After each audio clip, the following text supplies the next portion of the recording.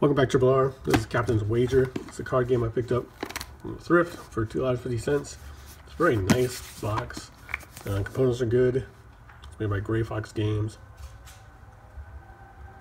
Nice components.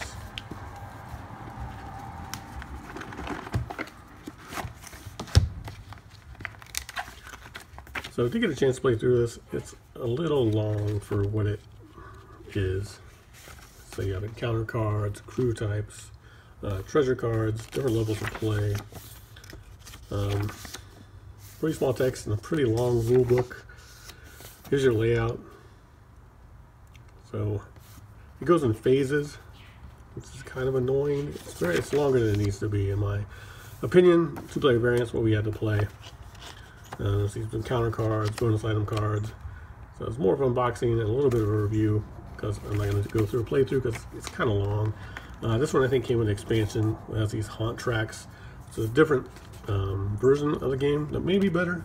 I think you need more than 2 players, so I didn't get a chance to play this. The art is pretty cool. You have the Maelstrom crew here. Oh, rather Maelstrom crew, never mind. There's your player card. So these are all nice. It gives turn order. Everything's laid out pretty well. Different colors, I think, associated with different monsters. And these are all the same. And then your haunt track. But they're very nice. So all the components are very well made. I'm not sure what went in there, but... So you've got these tokens. So you have to deal with gold. There's like a bidding thing that goes on. More tokens. Not a huge fan of that. So more instructions. So this is the Maelstrom. So this, I think, goes with that, like, expansion that came with it. Let's take a quick look at the cards here. So these, so different phases. It's a crew card. I think that should go in here. But they're mixed in. There's like a little symbol somewhere on here that tells you if it's expansion or not. So that's why they're not in here. You have these different color decks.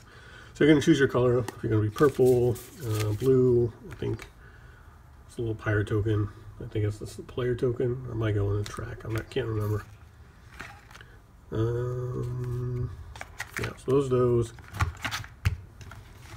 So there's encounter cards.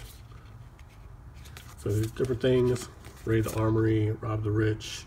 So like take 2 gold from supply.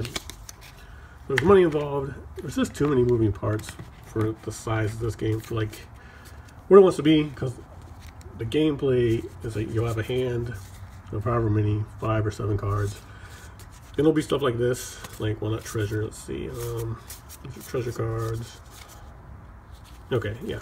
There'll be these number cards, like 17 is the power. It'll do something special. And so like here's Mechanical Dragon, it's just a big 20, which I think is the highest number. There's something I think can beat this, like with a special power.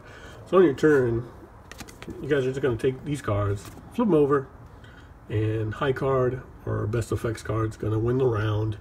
And then you'll take, at the end of the phase, you'll have your more pick of the treasure. It's kind of a mess. Luckily, my friend Scott was able to go through these rules and figure out how to play. I don't think I'd ever even bother with it, and I don't think I would play it again. It kind of sucks because it has cool art. Well, art's pretty cool. And it looks good. Looks like it would be fun. It just wasn't very fun. And the point of games, in my opinion, is to be fun. Yeah, here's the green deck. So you'll pick your different color, so on and so on.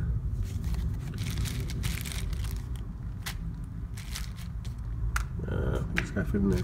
Can't remember. So Captain's Wager, like I say, has the bidding aspect. You have to deal with these gold tokens. Let's take them out for now. It does come with quite a bit of stuff.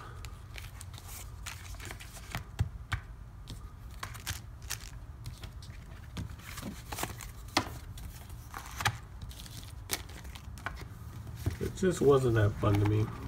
$2.50. I got my money's worth. One playthrough is fine. I know it's kind of seems hard to offload these games. It's probably why I was in the thrift store.